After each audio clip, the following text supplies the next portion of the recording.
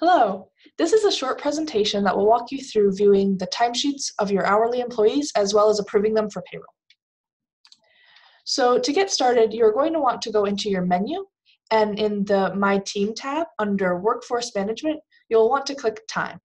You may want to favorite this, but it's whatever makes you comfortable. So when you click Time, a new tab will open and it will bring you to your team's timesheets. In this page, it will tell you how many hours your employee has worked as well as alert you if there are any errors or exceptions. If you would like to mass approve the timesheets, you can simply click on the checkbox next to the employee's names and then click the green button that says Approve. If you would like to go into a specific employee's timesheets, just click on their name. This will show you their timesheet. It will have the specific times the employee clocked in and out, and this will also be where you can view the notes. If there is a number next to the note, that means an employee has added a note. If you see this, please make sure you go in and check it before approving the timesheet. Once you are done, the green Approve button is at the bottom of the page, and just click that to approve. This is your time menu. I'll go over the important sections, but let's start by going into the My Team section. So this will show you which employees report to you. Please go through and make sure that all of your reports are in here. It should have a good list.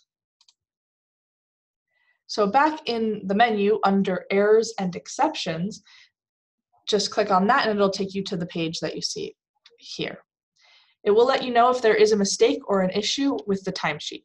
If it is an error, indicated by the red circle with the X in the middle, as shown here, you will need to clear this up before the timesheet can be approved.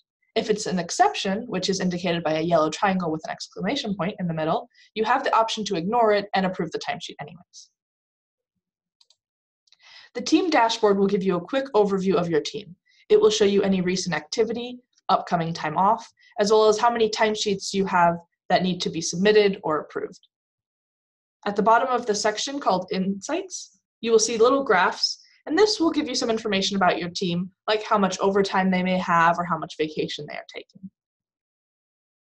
So please take the time to explore this module of UltiPro, and if you have any questions about approving timesheets, you can contact us here in HR. Thank you.